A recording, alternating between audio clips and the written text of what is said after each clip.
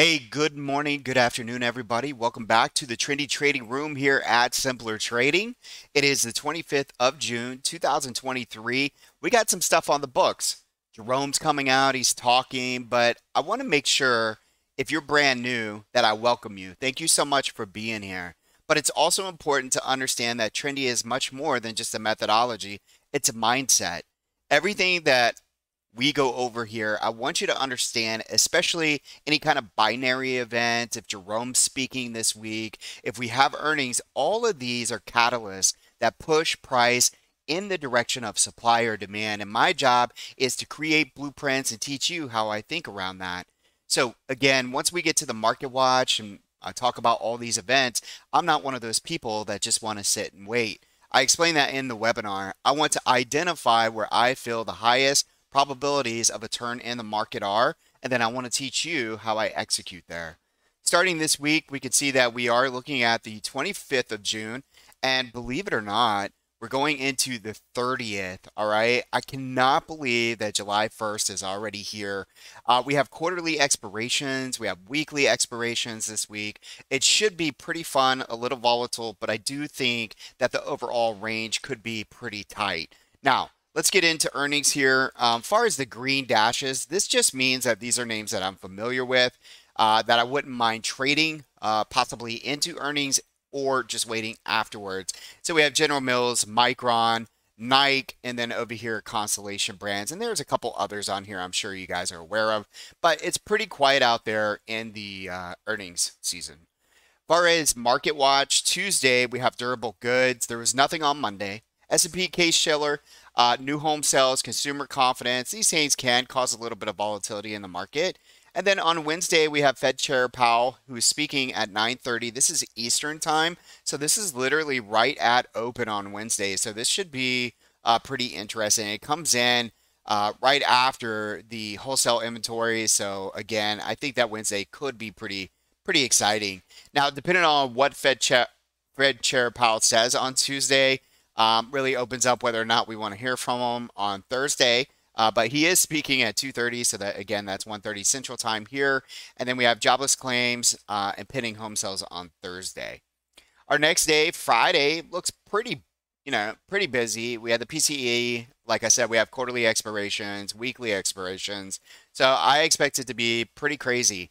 But again, I feel like it's a tight range, and I'll go over that here in a second. All right, moving into last week's overall neutral strategy. How did it perform? If you guys recall, I this is what we came up with. It never gave us a long trigger. You could see that. Only gave us a short trigger. But again, this was, again, pretty tight compared to what we've been used to. Targets worked to the downside. The triggers to the downside worked. But overall, just didn't get the moves that we are accustomed to seeing here recently. And again, I feel like that could be the same story going into this week. So these are your SPY and QQQ neutral strategy for this week. And for anybody that's new, I have a video on YouTube that explains how I trade this. It's a really quick 3 to 5 minute video. Please take a look at that. You could just type in the search neutral strategy and it should come up for you. Now, what I use is supply and demand, Fibonacci's, and range. That's how I come up with these numbers. And basically, when we go long above the green line here, you're looking for resistance at the levels to the upside. Now, first thing you'll notice is that our targets are pretty tight to the upside. So I feel that the risk to reward is just not really there on the upside. It doesn't mean that I won't trade to the upside. I just want to make sure that I get that sentiment out there and notice that we have lower levels to the downside. And once we get to the ES futures and the NASDAQ futures, this will make more sense. You'll see some of those untapped demand zones to the downside. And so I just would rather buy at the clearance rack. And I don't know that we're quite there, but we did close on Friday into support areas. And I'll show you that here in a second. Now, no matter what, this again is just a neutral strategy. I would expect resistance at the top lines and support at the bottom lines. If we gap down into one of the levels, look for it to be support. If we gap up into the upper levels, look for it to be resistance. Inside the neutral, the idea is not to do much in here. For my aggressive traders, if you believe that we stay short, then basically you want to stay short under this 436, 435 level. for areas down here to the bottom. And if you feel like we, get a bounce here in this, what I would call minor support, then I would be using the bottom red levels as that support for any kind of relief rally in the market, okay? Moving on over, this is SPY. This is the bigger picture. I do this. This is the quarterly candle. I give you the update here. You could see it right there, 625. So price continued to pull back as expected. Price closed in immediate support between 434 and 430. I want to say it closed around 433 and some change. This week range looks pretty tight and choppy with high probability of volatility due to Powell speaking twice this week. So again, twice he'll be speaking. And right now, resistance for me is at 436 and a half, so 436.5. And you can see here, price did move up nicely.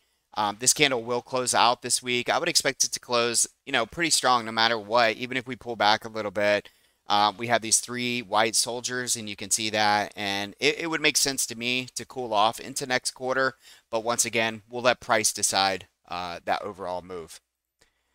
On QQQ, you can see here too, we have some notes here. Update 625, price rejected at the supply, as I warned last week. And again, you can go back and see the last week's notes. Price closed at immediate support. I would prefer buying lower, but now, just like the SPY, we are in both levels that I mentioned last week. So if you look up here on last week's notes, you can see immediate support was 362.11, and we closed right down there at that level. Okay, so again, could see a minor bounce on open tonight unless there's some kind of catalyst out there I'm not aware of. But for right now, it is a minor bounce in all of these across the board until proven otherwise. All right, so here's the dollar. It did come down into the inside and up, but I'm going to make this really easy for you. The update, no change on sentiment. See the previous note. So up here on the monthly, notice that the price is inside the previous month's body. For now, I expect this to be an inside month until I'm proven otherwise. I expect price to settle between 104 and 101 in the next 11 days, and now we only have 5 days left until that happens, okay? So same thing. Over here, this is a ES futures. This is where it really gets down to how I feel about the market. And this is the bigger picture. I am just typing in /ES. That way we can see all the data here. Notice that price did push up into our supply zone. It pulled back. And now it closed on an inside week. So for us who like to look at the inside and ups and inside and downs, just find your line at the body of last week's candle. So it'd be at the top there and at the bottom there. And basically, if we're breaking above that, then we are temporarily on an inside and up. And if we break down below, we're looking at a temporary until we know, right? This is a weekly inside and down formation. The bull channel, what I'm doing is measuring from this pivot here or anchoring the fibs from there to there. And I'm finding that the bull channel is falling between 4,337 and 4,242 or 43. And I would expect buyers to come in here. Also notice that you have the 9 EMA cloud.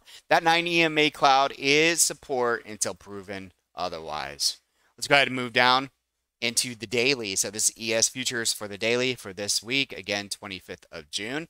Notice here, I'm just using my resistance line right at the weekly edge and the monthly edge.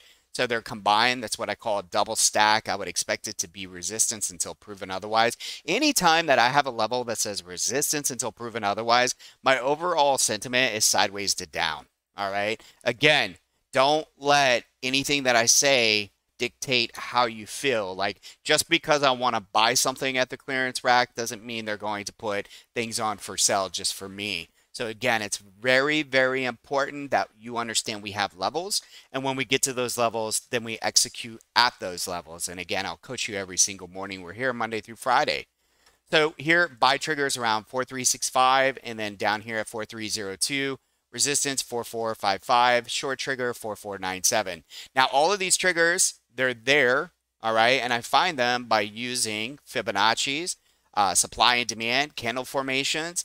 And when price gets there, it's really important that you recall that I teach you how to go to the smaller time frames. So 1 to 5 minute for an intraday trade off of that. Now it's an intraday trade until proven otherwise, meaning if it works out really well, say for some reason I go long at 43.02 and price goes up 50 points. Well, that's a great trade, right? And if I have more than one, or if I take SPY calls, or anything like that, or shares, then I can stay in that trade until I get stopped out. All right, so it's intraday until proven otherwise. But very important, as I was saying, 1 to 5 minute, use the histogram down here on your TTM Squeeze Pro. You guys know what to look for. If you don't, just reach out to me or take a look at the dashboard, and I teach this here in the room, okay? All right, those are my levels for the ES on the daily, and this is going to be the 4 hour. These are manually placed. I place those, I color them. Your auto targets and so forth are here. You could see that your auto target here is support until proven otherwise. This is where I would like to buy down here. This is where I would expect resistance to hit. So basically, you are in the middle of those opposing zones. And because of that, they say don't diddle in the middle, but as you guys know, we have that beautiful PMZ that we like to trade intraday so that we don't just sit there and sit on our hands. So again, this is the blueprint for the 4 hour. Coming on over to the NASDAQ, notice that we already hit supply over here. We are inside on the week. I have a bull channel of 14,600 by 14,079. The back end of that supply zone is 15,598. Again, inside week, draw 2 lines above and below that body.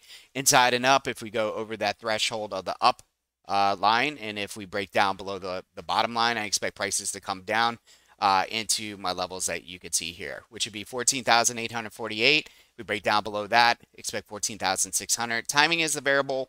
I do expect a little bit of choppy and volatility, again, because of Jerome. So just know those things in the back of your head. Next thing is going to be that daily that I just showed you on the ES, but this is the NASDAQ. We have our resistance here at 15,321. And me personally, I would like to buy down here at 14,774, 14,405. Now, what does this mean and why is it so important? Folks, if this is breaking down, okay, and I have a target down here, for me personally, I don't want to touch anything that's affiliated with the NASDAQ until I get to a trigger long. So let's just say that I'm watching Tesla or I'm watching Apple or, any of the big names, right? I'm not touching them until we get to here. This is where I could scale into a position as I would expect to bounce in this area. But again, use smaller time frame to use trigger levels. TTM Squeeze is a great tool to use along with my levels and using that histogram, okay?